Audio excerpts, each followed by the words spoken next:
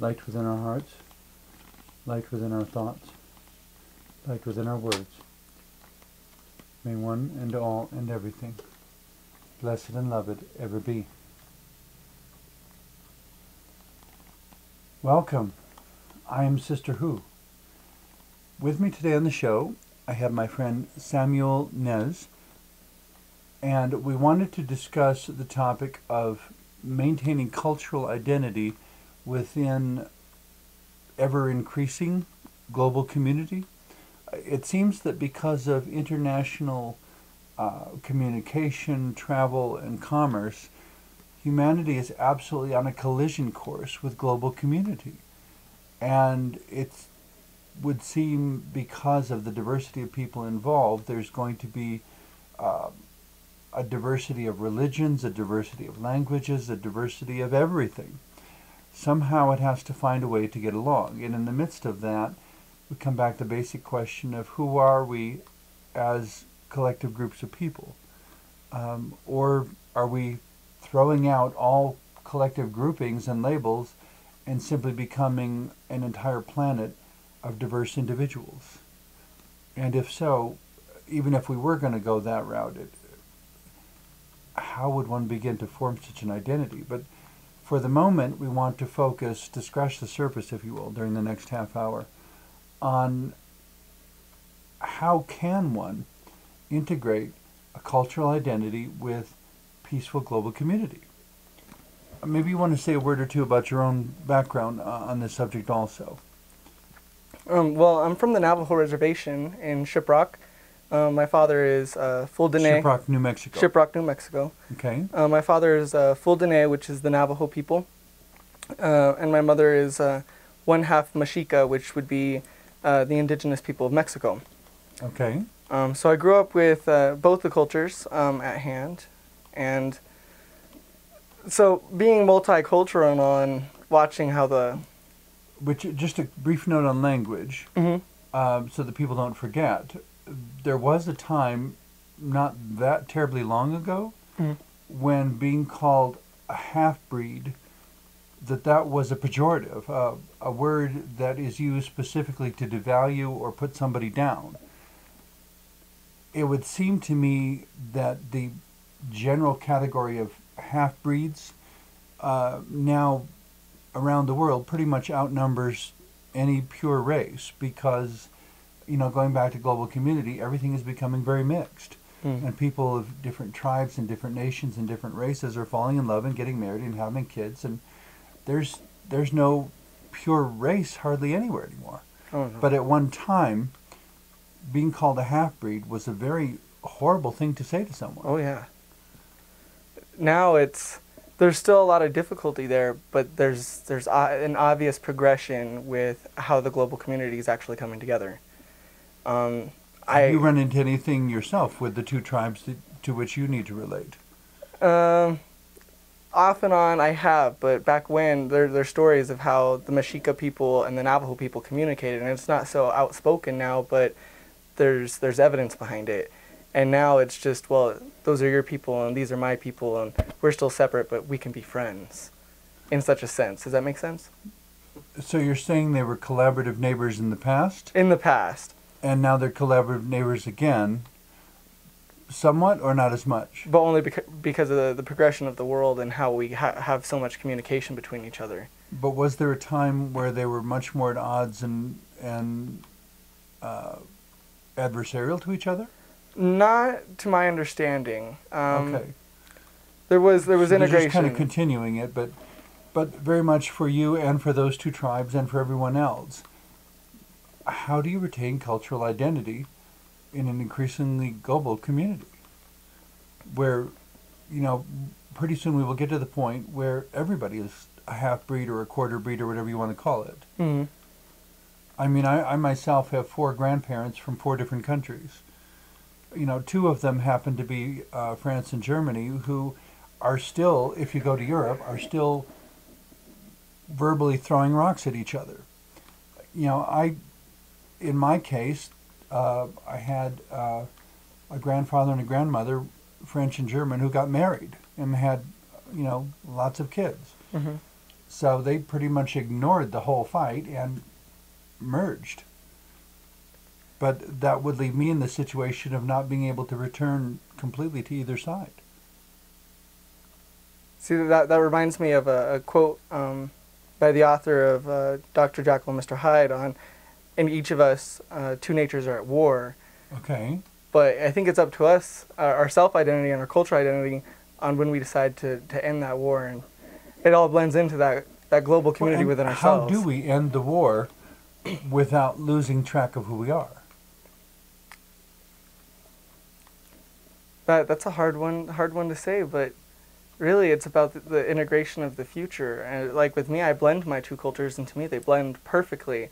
Okay. And at what point can our global community blend our cultures together and to form a strong one? Okay. So, in addressing this blending,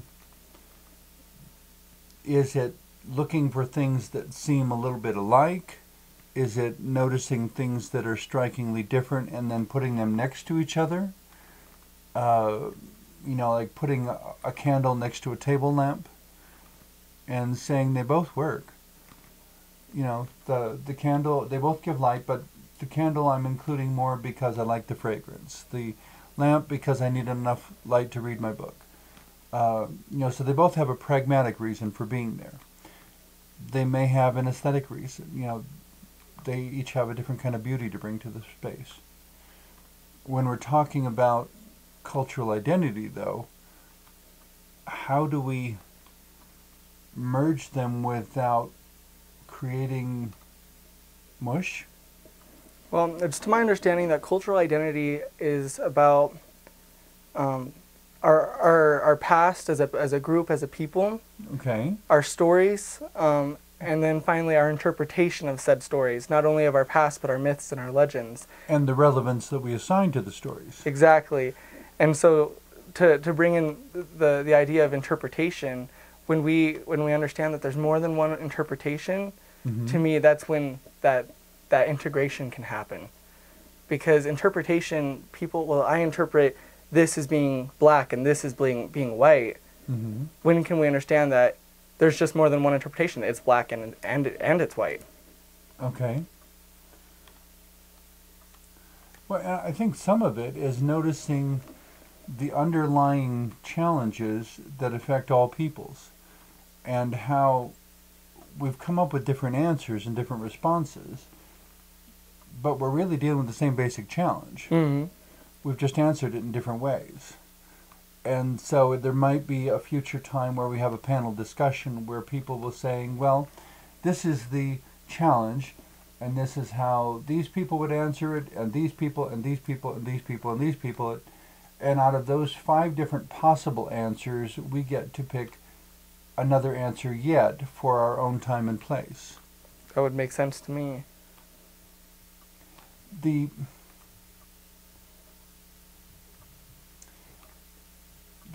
challenge, I guess, still comes in, first of all, being able to recognize that cultural identity that's wonderful, how to continue to embrace it without it becoming a stumbling block between yourself and someone who's radically different.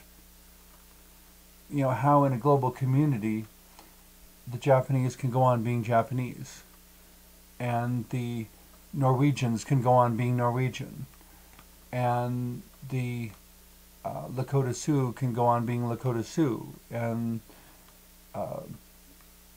the indigenous people all over the world can go on being who they are without their cultural identity becoming a stumbling block between them and others. Numerous times throughout human history, various peoples and countries have decided to be more isolationist.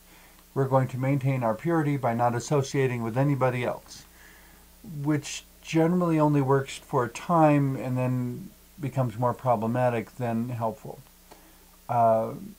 Especially when they're really not keeping track of each other, or when some disaster happens and they need to rely upon each other, but they haven't built any relationship. There have been numerous comments made over the last 150 years, and I'm not I'm not suggesting by any means that that is the only part of history to focus upon, because there's a lot of rich cultural history that extends beyond that. Within that transitional time, though, there was often the comment made of whether allowing, oh, I hate the terminology, but allowing outsiders to know the cultural practices, whether that was somehow giving away one's cultural identity.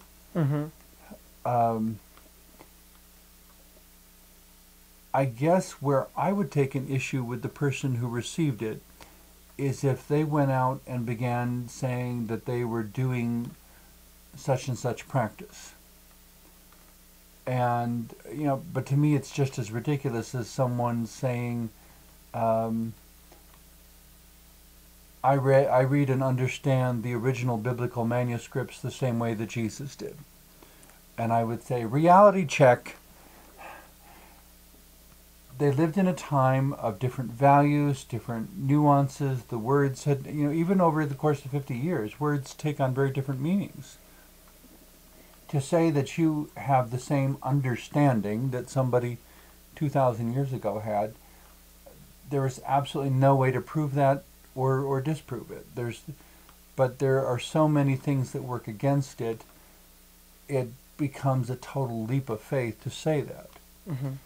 So if someone were to say, someone who was not by birth Native American, to say, I am practicing a Native American ritual, I would say, oh, are you? You may think so. But going back to this point of, is it taking something from, I guess what I'm getting at, and you know, feel free to interrupt me at any point as thoughts come to mind, is the legitimate and true devalued or minimized by the presence of too many imposters? There will probably always be imposters in the world. Oh, yes.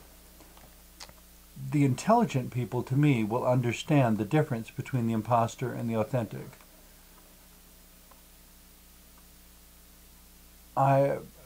I guess within a global community that raises the question, though, what is the recommendable response to imposters? You know, if somebody goes out into a global communal setting and begins making claims that are clearly ridiculous, is the global community going to say, excuse me, you're blowing smoke? You know, if you'll allow me to use that expression. You know, that it's the idea that you're saying things that don't have any basis, no backing, no legitimacy, no truth to them. You're making claims that are unsupportable. Well, that being said, about including the imposters and like how would it be put? What gives you the right to say such things? To retain one's own cultural identity in this global community that is being formed slowly but surely. It's about looking at what works best with you. So if somebody was clearly not Native American, but they were practicing Native American rituals and Native American processes and archetypal analogies. Well, I would say that they may be doing something that was inspired by those. Exactly, but it's important but I wouldn't allow them to say that they were doing the actual, you know, if in fact they weren't doing the actual, they were simply doing their own version of it. Then they need to own the fact that what they're doing was inspired by, but ultimately is just their personal version. That's where the integration comes in. Okay. But not on such a level where it takes over. Takes over. So somebody who didn't grow up in the traditions or the indigenous traditions of Native American peoples, and there's I think around over 500 different federally acknowledged tribes. Okay. That's a lot of different traditions. and you can pick and choose. So there's but enormous diversity in North America long before the Europeans ever got here. Exactly. And then when you bring in the European sections of it, it's another 200 or 300 at least. Exactly. So at what point are you going to find your background, your indigenous background, and then bring in bits and pieces of others that could work and blend? I bring in my traditions with one another, and it's because they work with each other. I choose to formally practice my Mexica traditions and bring in my Navajo traditions and vice versa. And you found ways that to integrate them that are respectful to each. Exactly. And I could even say I grew up Catholic. Okay. And I still take the Catholic traditions and blend it with all of mine. An example I could use is I remember being in Catholic church, and they have the frankincense burning, and it swings back and forth, and they're doing their ceremony. Yeah. Mm-hmm. And in a lot of Native American ceremonies or cultures or traditions, they have bundles of sage or some sort of herb that they're lighting on fire, and the smoke is swinging back and forth. And then in the Mexica traditions, we have copal. All of those to me blend together. It's a sense of smoke. It's a sense of there's something behind that gives it right and gives it power. Well, I grew up in all of those traditions, so I can blend them. And along the way, somebody may show me something else, and I may be inspired by that and add it to mine, but not as my general focus. So do you believe that you're able to blend them because you grew up in them, or because you have a deeper understanding that informs you about what is a good blend and what is a bad blend? I would say both. Okay. Because I did grow up with all three of those, so I do have the understanding. If someone did not grow up within it, does that restrict their legitimacy of using it? No. Okay. The restrictions are from the individual person. Okay. It's when we decide to open our minds and allow the integration of ourselves with others while keeping ourselves and keeping that person. So you have black and you have white, put them together. Okay. Let them blend just a little bit, but they're still separate, and then you end up with the grayscale, and that's, to me, that's the global community. You have black on one end, you have white on the other, and you have everything else in between, and that's the connection. And everybody belongs someplace. Exactly. So I guess to go back to the accusation of somebody, quote, stealing someone else's culture, is that a legitimate accusation, or what exactly were they talking about when they said that? Or was it more just that the people whose religious traditions were inspiring them were a people who was already feeling the effects of cultural genocide, having their culture under attack because of a conqueror that wanted to impose a new system. And if you look at the whole of human history, it almost looks like the history of humanity is the sequence of one group of people displacing another at more or less regular intervals, and each time forcing whoever loses through some sort of cultural shift that they had neither anticipated nor desired nor welcomed. But of course, those sorts of conquests always change us. Hopefully we're getting beyond the point of needing to conquer each other on the purely physical, violent war level. But there seems to be a lot of economic and ideological conquest going on yet. Mm-hmm. Of how ideas and practices and regional or national laws are demanding a certain minimum of conformity that may sometimes be at odds with particular cultural identities. With that being said, like we had said earlier, it is a slow but sure process with this global community. But the thing we're really trying to get at today is how do we make it a constructive and empowering process? I don't know if that's coming out clearly in our discussion, but I guess first of all, the assumption I think we both would agree on is that cultural identity and global community are not mutually exclusive terms. No, they're not. You can have cultural identity and still be a good neighbor to everyone else in the global community. But does that mean that every good neighbor is going to be a good neighbor back? We would hope, but I don't think, but that's probably a little bit too optimistic. On the flip side, I don't think we should resort to pure cynicism and insist that everyone's going to stab you in the back, so don't trust anyone. Right. To have global community, we have to find ways to accomplish trust. It would seem that within every cultural identity, there are some things that are casual and there are some things that are very central and sacred. And it is imperative, extremely important, that we respect what the others consider sacred. Mm-hmm. Otherwise, we will be, perhaps inadvertently, but nonetheless, we will be communicating disrespect for those people. We'll be treating them as second-class citizens. We'll be treating them as less than the marvelous creatures they are. In a sense, we'll be embracing our own blindness, and not seeing the beauty and the majesty and the wisdom that this particular group has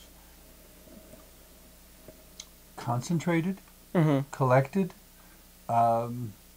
almost like,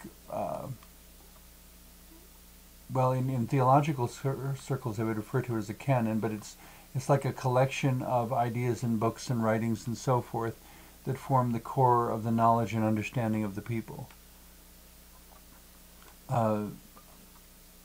Many indigenous cultures, of course, were oral cultures. Things were not written down. They were memorized and remembered and repeated from one generation to another. Mm-hmm. And there was even something about the retelling of the stories over and over and over that allowed, that made it real, because they had to participate. It was active listening and active speaking.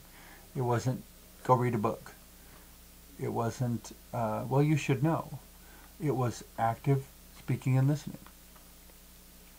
So the written Navajo language is fairly new, and so Okay. I'm pretty familiar with the oral traditions, because not all Navajos or the Dene people can read Navajo.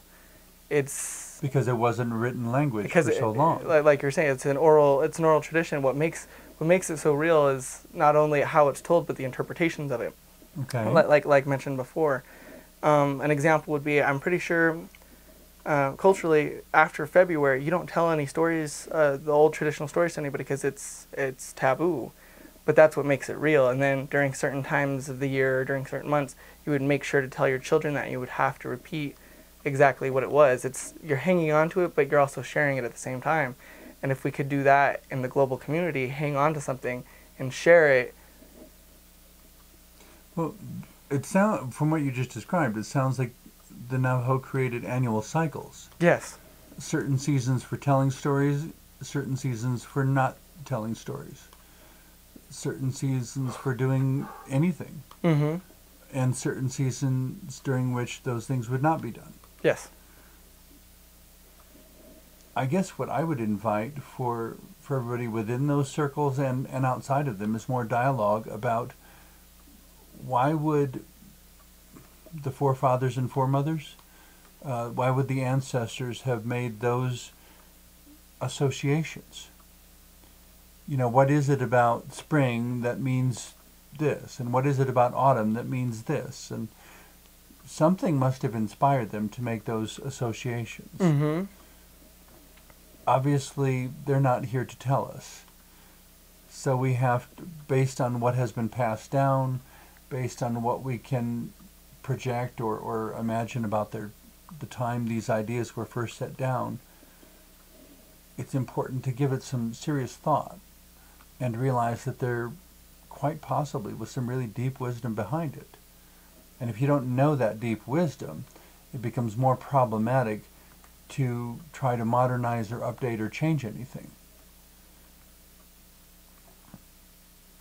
In reacquiring that deep wisdom,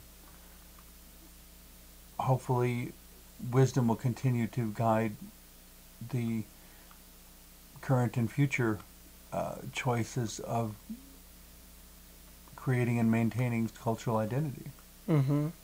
And it's not always about safekeeping that wisdom, but what can we learn from it Mm-hmm. to build that global community. So I understand what you're saying. Any final comments as we wind up this topic? And I hope I haven't dominated the conversation too much. Oh, no. Anything that you think is especially important for people to understand about this integration of cultural identity and global community? Remembering where you came from and applying that to where you're going, along with other people. Meeting other people on the road, but remembering which road you took. Yes, because that too will inform future decisions. Yep. You know, and respecting that other people have taken diverse roads also, and perhaps remembering to learn about what their paths have been. And the more we learn about each other, it doesn't necessarily change us, but it certainly does change our ability to understand each other. Yes. Thank you very much. Thank you. And thank you for watching.